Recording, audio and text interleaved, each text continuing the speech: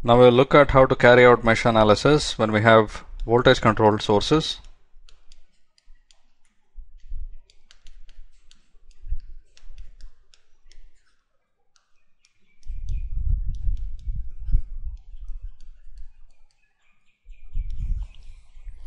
That is a voltage controlled voltage source or a voltage controlled current source. Now if you recall, when we had nodal analysis with current controlled sources,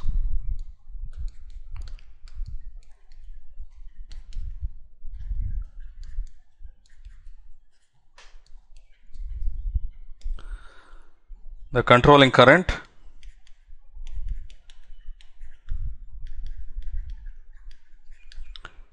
was restricted to be through resistors.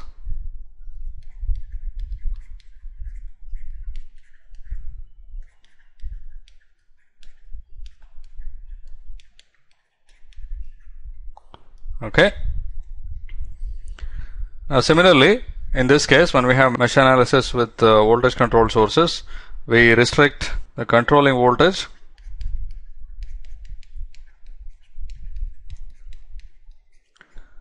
is restricted to be across a resistor. Okay. Now I'll emphasize again, it's not that when the controlling voltage is elsewhere, let's say across a current source, you cannot analyze the circuit. You definitely can. What we want to do is to carry out mesh analysis without introducing auxiliary variables. Okay. If you have the controlling voltage across a current source, you have to introduce an auxiliary variable for that voltage drop. Now we don't want to get into that. So we have made these restrictions just to tackle only the simple cases. Okay. And that's the same reason why we restricted the controlling current in nodal analysis to be only across a resistor. Okay. If the controlling voltage is across a resistor, clearly it can be written in terms of the current through the resistor. So it can be treated analogously to current controlled sources. Okay. That's why we introduced this simplification.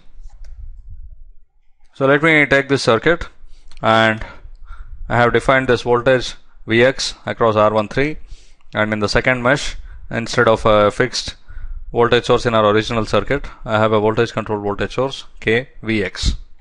Okay. Now we know that Vx is R13 times the current through R13, which is I1 minus I3. So this voltage source can instead be written as KR13 times I1 minus I3. Okay. Now clearly, instead of thinking of this voltage source as K times the voltage Vx, you can always think of it as KR13 times some controlling current I1 minus I3. Okay. So with this rewriting of the expression for the voltage source, this becomes analogous to a current controlled voltage source, which we have already studied. Okay. So what I suggest you do is, please write down the mesh analysis equations for this circuit. Like I said, this is analogous to having a current controlled voltage source. Go back to that case and see how we did that. And write down the three mesh equations. Because we don't have any current sources, we can write the three mesh equations without any problem. Now I'm going to put down the answer, the mesh analysis equations, but please carry it out yourself and compare it to the answer that I gave. Okay. So that way you will have better practice of doing mesh analysis.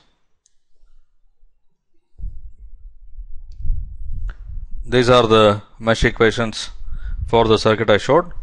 Now the control source appears here and there in the equations for the second mesh, as you expect, because the controlling source is part of only the second mesh. I have written it as R times I, the unknown vector, being equal to the independent voltage source vector. The important thing is that this R is asymmetric now. Okay.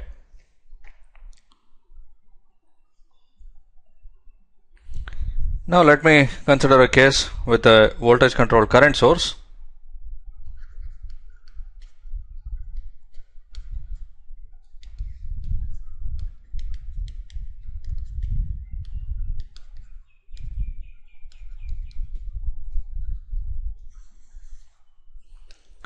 the voltage control current source is here, right?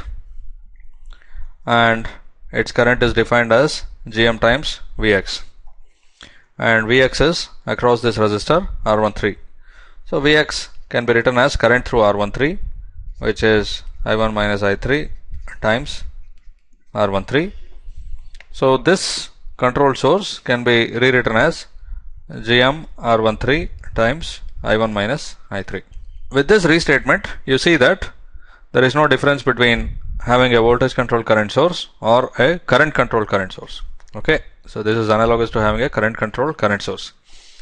This is because the controlling voltage is across a resistor, so it is proportional to the current through the resistor. So whether you think of this as a voltage controlled current source or a current controlled current source, you will have exactly the same set of equations.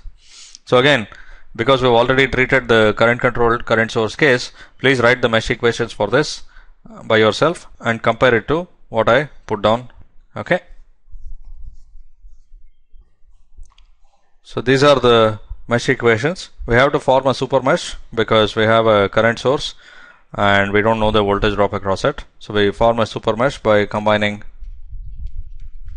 meshes 1 and 2, and mesh 3 business as usual. Okay, no change from before. And finally we have the voltage controlled current source, and this is analogous to a current controlled current source with K replaced by Gm R13. Okay, so that's all that's there to it. And again, you see that the resistance matrix here is hybrid. It has both quantities with dimensions of resistance in the first two rows and dimensionless quantities in the third row. Okay. Now I went through mesh analysis a little quickly because we have studied nodal analysis extensively, and you can make analogies between each case of mesh analysis and some particular case of nodal analysis. Okay, so please study these correspondences as well so that you can learn both nodal analysis and mesh analysis really well.